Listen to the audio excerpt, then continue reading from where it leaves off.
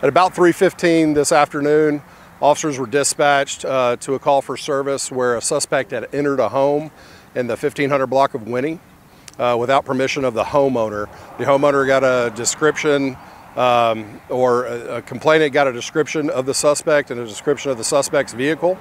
Approximately 15 minutes later, the suspect and the suspect vehicle were located here in the background at an establishment on the west end of the island. Officers located the suspect inside of the establishment. They approached the suspect in an effort to detain him and investigate why he had entered a home.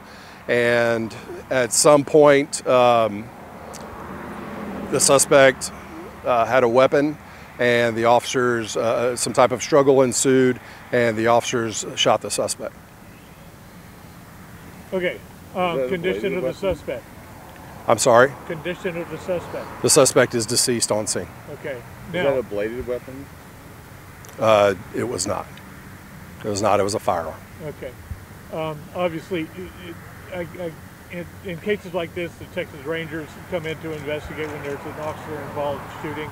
I saw several go up there. I guess it's going to take them a while to make their findings.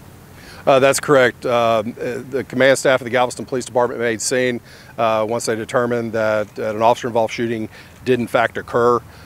We called the Texas Rangers and also the Galveston County Sheriff's Office, and the Sheriff's Office is performing the crime scene investigation work, and the Texas Rangers will be performing the investigation on the officer-involved shooting in the interest of transparency.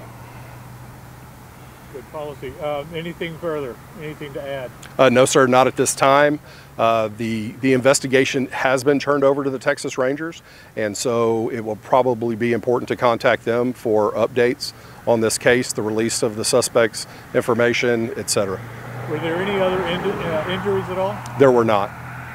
No other injuries. Okay, that's good news. Has your new body cam system caught everything pretty well?